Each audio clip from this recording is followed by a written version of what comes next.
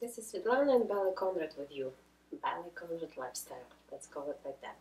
So that's what it became already after me teaching people over the Zoom. It sounds like it becoming a lifestyle more than anything else. And then I actually do appreciate you guys for staying with me and going through, taking this journey with me, and we actually worked through over all of this, and you feel like you improving. That's all good. Awesome. Now, sometimes I'm going to be answering and doing the podcast about different things.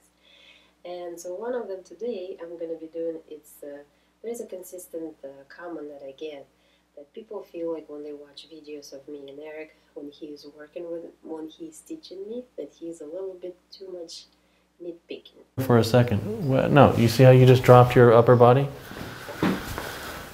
Well, you can review it on camera. You just went like this. You're perfect. I felt it all. And then you went, watch.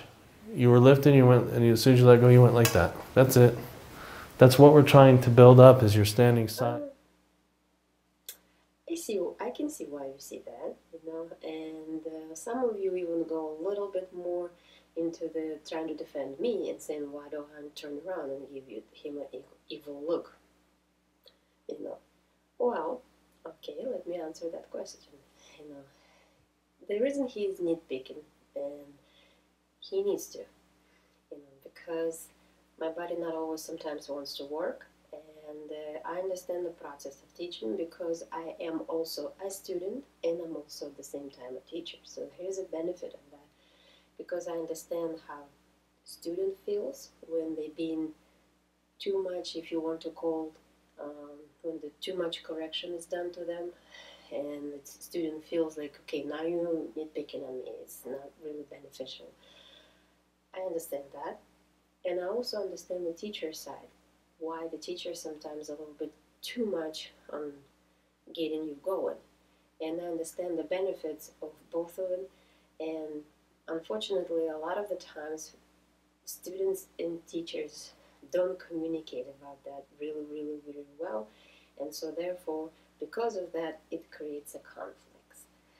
So me being in the position of experiencing both at once, I actually, believe me or not, I did feel the same thing before I started teaching. I felt the same thing towards Eric. I thought he was too much,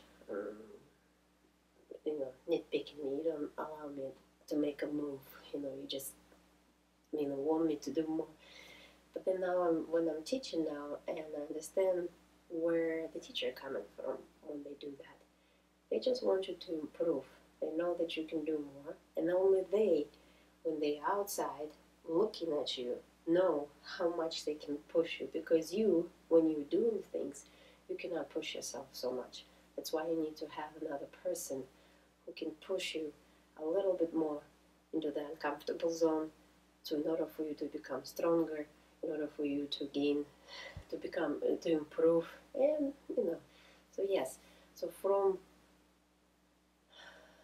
the outsider view, when you're watching the process of somebody being taught, yes, sometimes it might look like he's nitpicking, but believe me, I understand where you're coming from with that comment. In any case, I understand, and don't worry, I know how to handle this. He's not nitpicking me. I actually do appreciate that he does comments a lot more on my technique. I do appreciate that he corrects me a lot more. Now when as I'm teaching it, I understand why he's doing that. And I understand how much patience needs to be done from both sides, from the teacher side and from the student side.